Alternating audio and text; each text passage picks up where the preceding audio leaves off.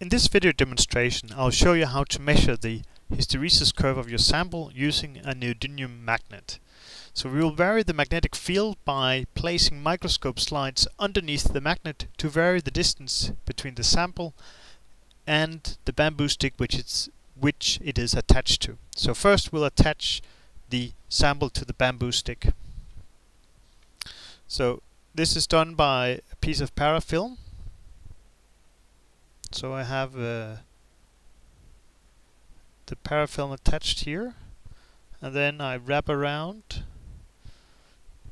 This can be slightly tricky, especially since this is already magnetized, so it's not virgin. So it really wants to align itself with the field below. So I'll try to attach it to the bamboo stick, and you see now it is sitting in the parafilm.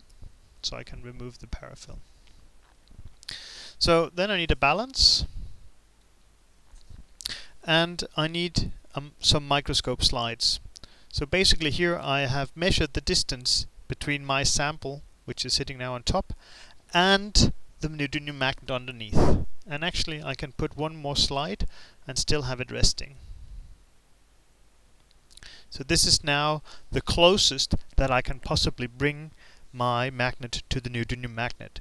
So you notice I've placed a box on the scale as well, and actually the scale is using magnetism, so therefore we have to be a bit careful not bringing the neodymium magnet too close to the scale.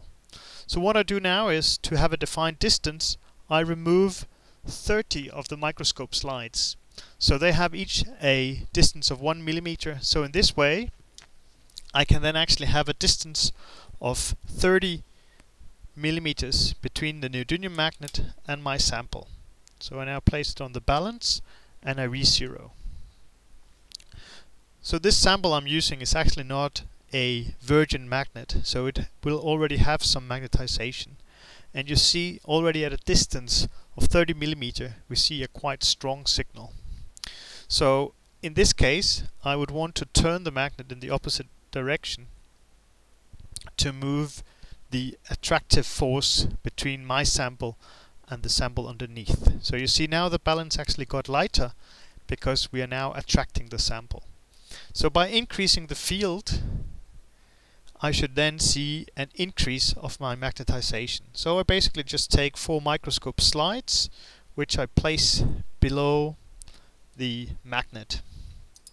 So in this way the distance is smaller and the applied field larger.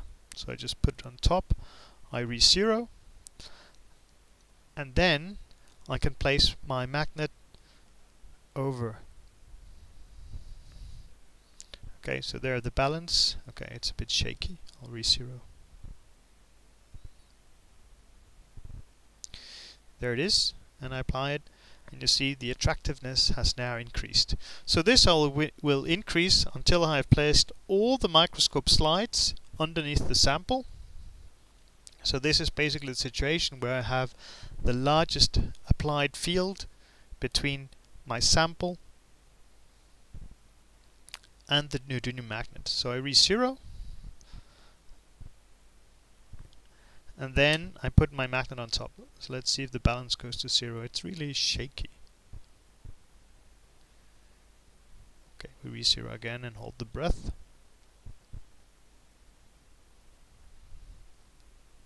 Try again.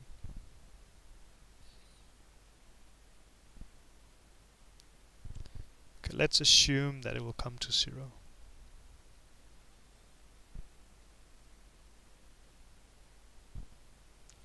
Never mind. We placed the magnet on top. This is now the closest distance.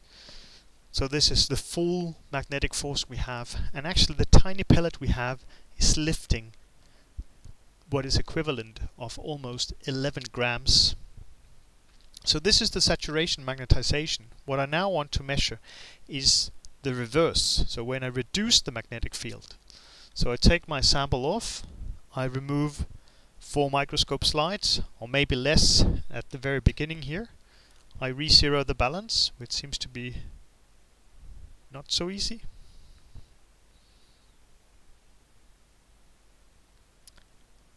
And I'm really trying to hold my breath. Okay, there it is. And you now see that the repulsion is dropping.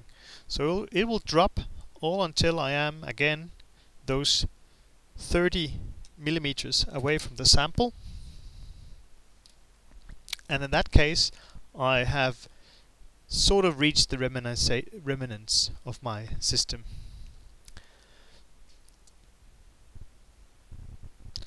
So this will be, it's not actually equivalent. What I have to do is I have to turn around the magnet now to actually measure the remnants.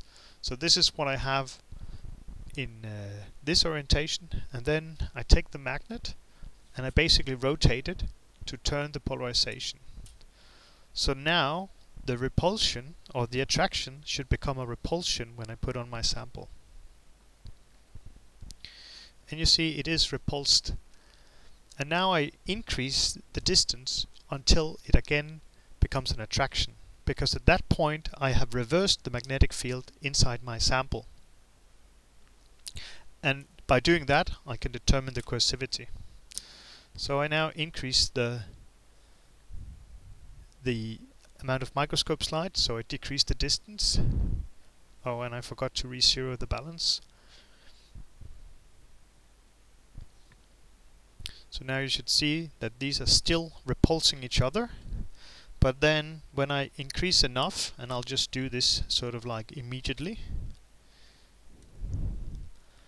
I will come to the point where that gives me the coercivity. So when I have actually reversed the magnet inside.